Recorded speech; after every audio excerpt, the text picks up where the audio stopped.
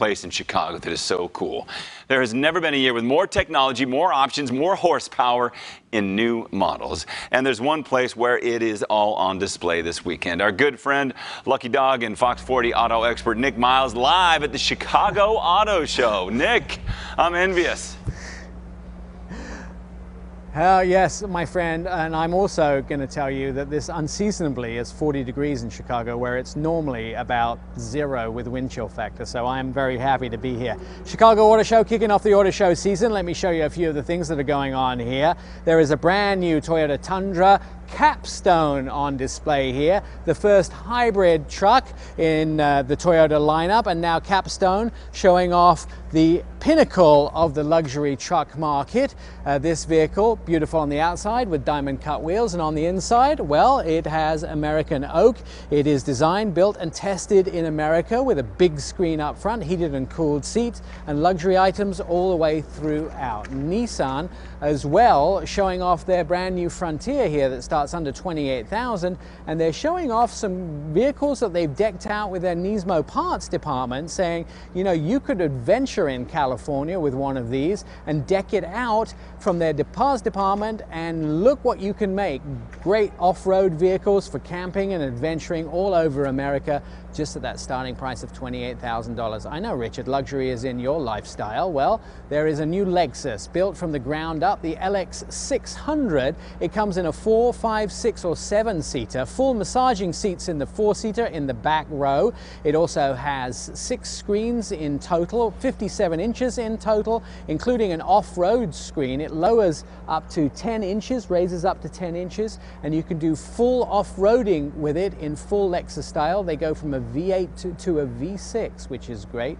Now, we're all familiar with Bronco. They announced a new Bronco trim level here in Chicago called the Everglades, a winch up front, a snorkel, so you can do some water fording. It has over-the-air updates, and you can share trail maps with your friends, so you can do a little everglading or a little water fording with that vehicle. Now, we know how important electric vehicles are.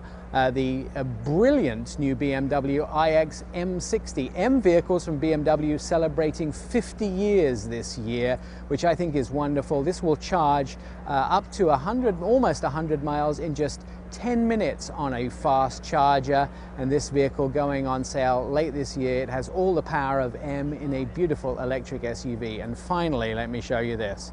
You like to do donuts in cars, Richard? Well, I know you've been practicing in the parking lot outside Fox 40 on the weekend. Now Dodge is recruiting their chief donut maker. They're offering $150,000 a year for somebody that does donuts, and that job can be found at dodge.com if you would like to be the chief donut maker. I'm applying. I don't know about you. Are you applying for that job? Yeah, okay, of course, if it's a Charger. I mean, that thing looks awesome. And to do donuts, to get paid to drive, I don't want to say questionably or illegally, but that's the insinuation. I noticed, Nik, on a couple of those SUVs, the front grille are really changing. Some of them were huge. Yes, absolutely. Grills are getting bigger and bigger in vehicles, and that's what Americans want. And the great thing is, from trim level to trim level, everyone gets a different front grille. It's kind of an inside joke in the industry, but grills are getting bigger and bigger. They're almost as big as the car themselves. Exactly. But that's what Americans want, so that's what automakers are doing. Let me also ask you about the trucks. I've noticed a lot of automakers coming out with some affordable luxury, like you said. Some of the trucks like the Frontier, the Colorado, and what, hovering right around the 30,000 mark. They're trying to capture a different market. A lot of people want smaller trucks, but a truck nonetheless.